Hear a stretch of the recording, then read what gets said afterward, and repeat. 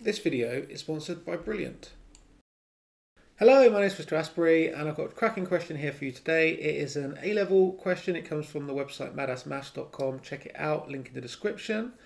And yeah, I like this question because one, it's non-calculator, so good to brush up on those arithmetic skills. You could do this question if you're just starting year 12, if you are just going into year 13, or even if you're just starting year 11.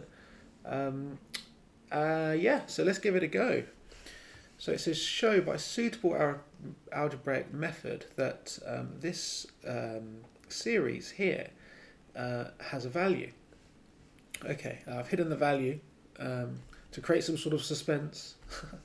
Anyhow, so what we're going to use, the algebraic method, the fundamental factorizing algebraic identity that everyone should know, super helpful, and that is that a squared minus b squared is equal to a minus b times a plus b. This is called the difference of two squares, and like I say, it is fundamental for algebra.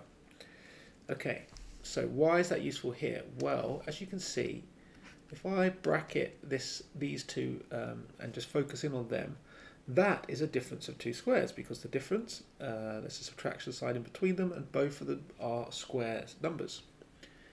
Okay, so we can put brackets around each of these and we can consider them as pairs. Okay, so let's look at the first one. So it's always a good idea to evaluate some of the series in order to understand what the pattern is.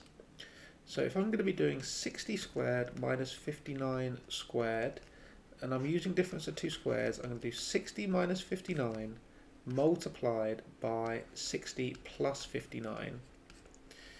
And this is going to give us, I should do it down here, that's going to be 1, that bracket, and then we're going to be multiplying by 60 plus 59, which is 119.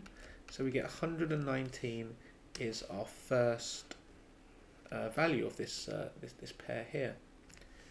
Okay, right, let's check what the next one is going to be, see what the pattern is. So 58 squared minus 57 squared is going to be 58 minus 57 times by 58 plus 57, which is going to give us 1 multiplied by 115, which is 115.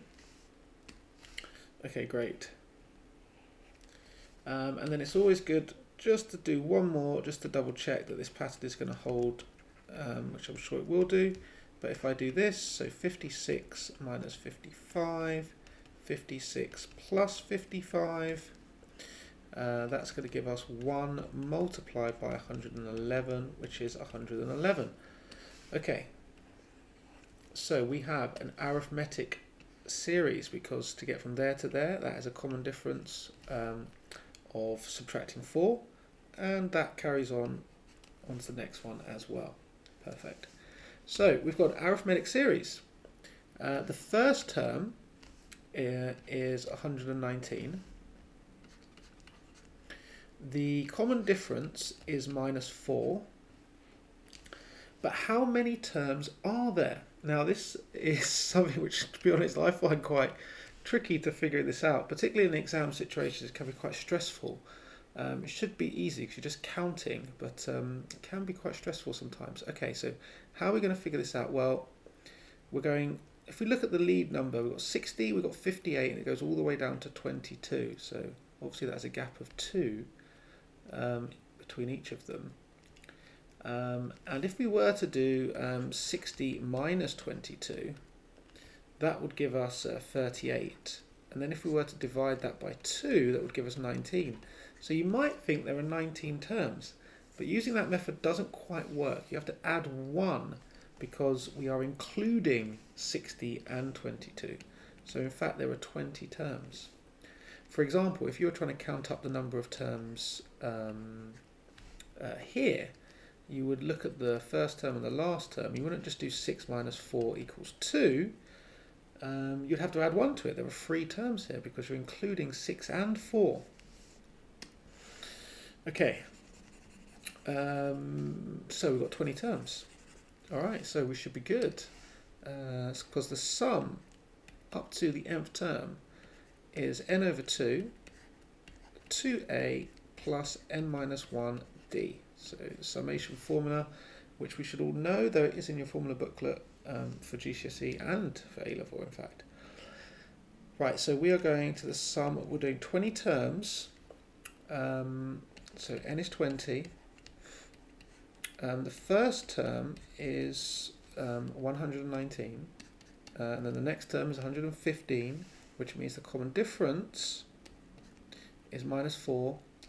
And here we've got this n minus 1, so 20 minus 1 is 19. And then we're timesing that by minus 4. Okay, so we need to carry on without using a calculator. 20 over 2 is 10. 2 times 19 is 238. 19 times minus 4 is minus 76.